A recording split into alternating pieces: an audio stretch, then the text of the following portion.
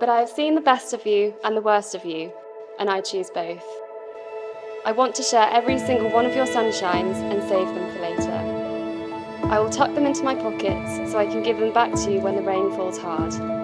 Friend, I want to be the mirror that reminds you to love yourself. I want to be the air in your lungs that reminds you to breathe. When the walls come down, when the thunder rumbles, when nobody else is home, hold my hand and I promise I won't let go. We are here today to celebrate the marriage of Aaron and Eleanor. And on their behalf, I welcome you all. I know it means a great deal to them that you can be here to share in their happiness on this very special occasion. I promise that I will respect you as an individual.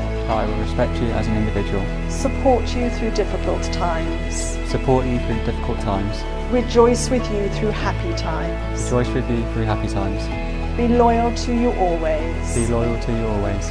And above all, love you as my partner and friend. And above all, love you as my partner and friend.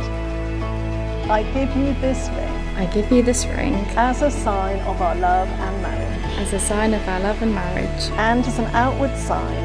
And as an outward sign of the commitment we have made to each other. Of the commitment we have made to each other.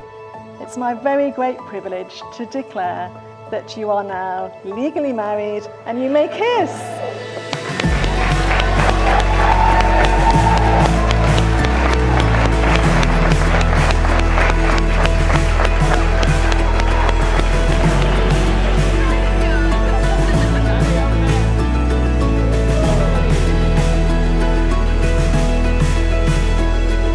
I'm a very happy and proud father to have walked my daughter down the aisle today.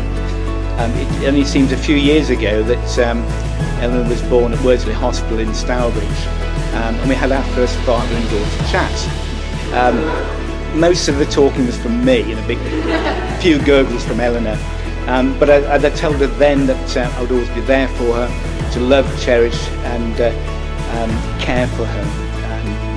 I've tried to do that throughout her life so far.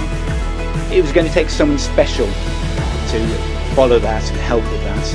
I'm so pleased to say that Eleanor has found him in Aaron.